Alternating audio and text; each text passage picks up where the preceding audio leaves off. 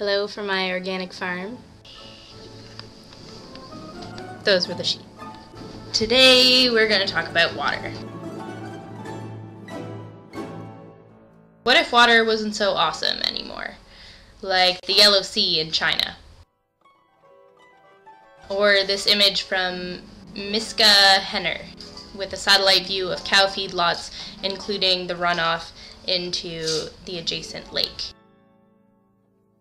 So 97.5% of all water on Earth is salt water, meaning that 2.5% is fresh water. About 70% of all fresh water is frozen in ice caps, and most of the remaining amount is present in soil moisture, or in deep underground aquifers, which are inaccessible for human use.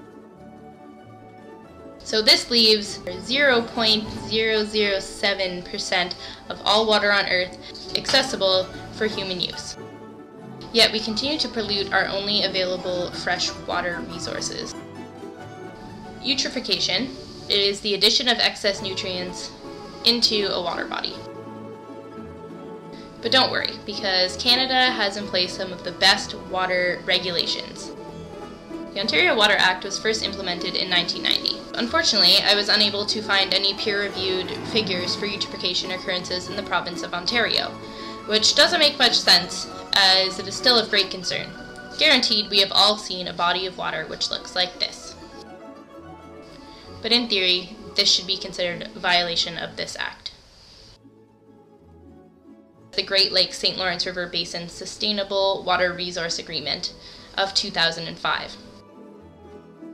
That the water of the basin are shared public treasures, and the states and provinces, as stewards, have shared duty to protect, conserve, and manage these renewable but finite waters. Where there are threats of serious or irreversible damage, lack of scientific certainty should not be used as a reason for postponing measures to prevent environmental degradation.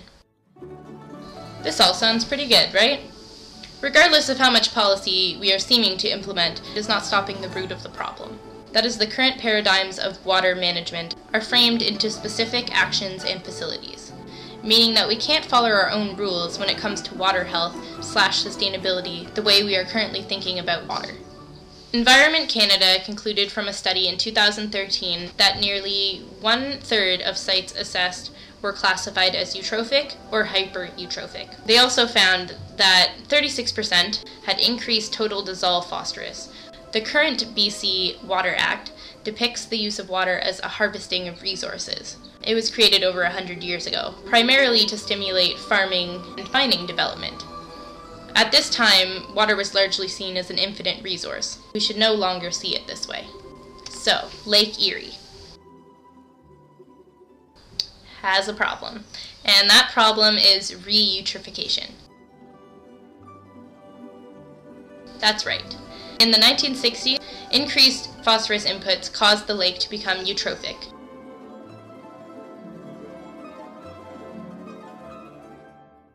In 1972, phosphorus reductions led to rapid decreases in phosphorus concentrations and phytoplankton biomass, and reductions in hypoxia, or lack of oxygen.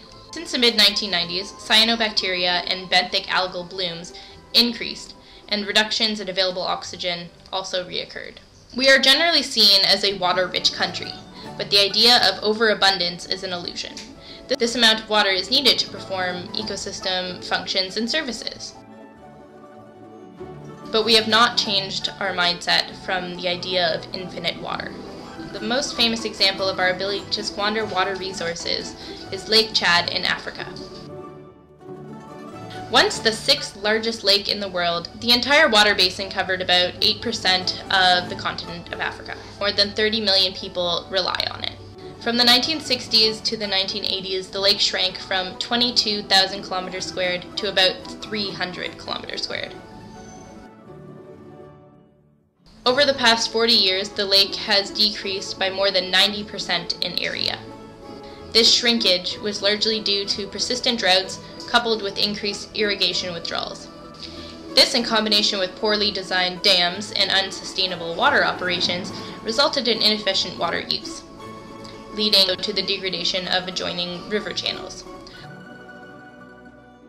Poor irrigation practices and misuse of chemical fertilizers have also contributed to the poor state of the soil in the water basin. So I guess the takeaway message for today: treat water with the respect it deserves.